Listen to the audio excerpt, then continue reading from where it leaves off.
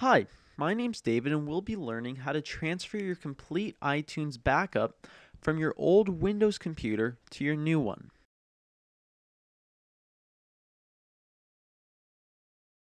So the first step we're going to have to do in TuneSwift is to select the transfer button.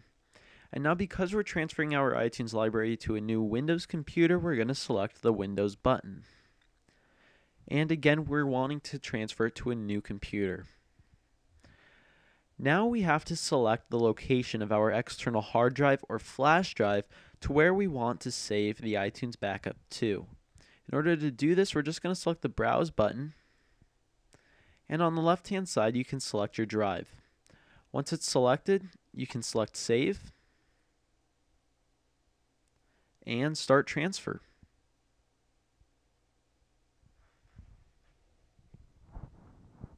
As you can see, the backup has successfully finished.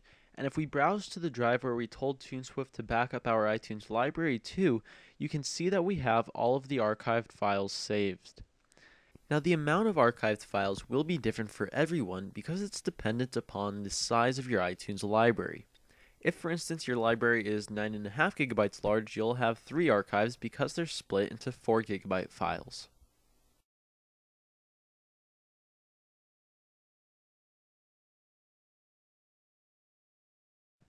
So we're now on the new computer and we need to restore our iTunes library so that it's identical to what it was on our old computer. In order to do this, we're going to select the Restore button, and now we need to select the backup file that we want to restore from. In order to do this, we're going to select the Browse button and browse to our external hard drive or flash drive.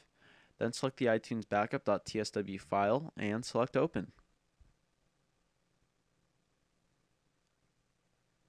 Now we need to select the iTunes library destination folder. If you don't know what this is or you haven't moved it, you can leave this the same. If, however, you have relocated your iTunes library folder, you're going to need to browse and select a new destination. Once those two are set, we're going to select Start Restore.